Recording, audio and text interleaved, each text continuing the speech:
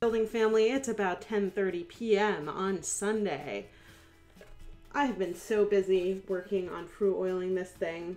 That's about where I am. And I also realized tonight I needed more equipment to be able to do a proper solder for the electronics portion that we're starting with.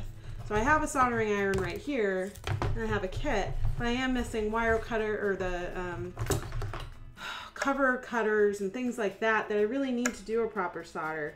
It's just not things I've invested in yet, and I didn't realize it till I was going through the process tonight to try to get there.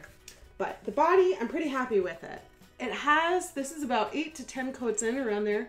It's got some drips and things that give it a little character that show, you know, I'm not a professional woodworker. This is not something I do every day. I don't own any gun stocks, so I haven't used true oil before. I did finally find a string. My cat was enjoying it as I brought this over here. So this is camping string I found. I have on my porch some places to hang stuff, mostly flower, you know, flat planters and that kind of thing. But I found a nice spot to hang this and put 2 plastic bags around it. So my last applications, instead of on the box, were done hanging. And I think that actually worked really well for me, as was advised. But it took me a while to figure everything out, to figure out what I have around my house.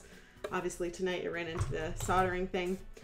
So I'm a little behind, but you know, that comes with any project. You're gonna hit bumps in the road and hopefully be able to get to the right place at the end of the day. So I have a lot of work to do.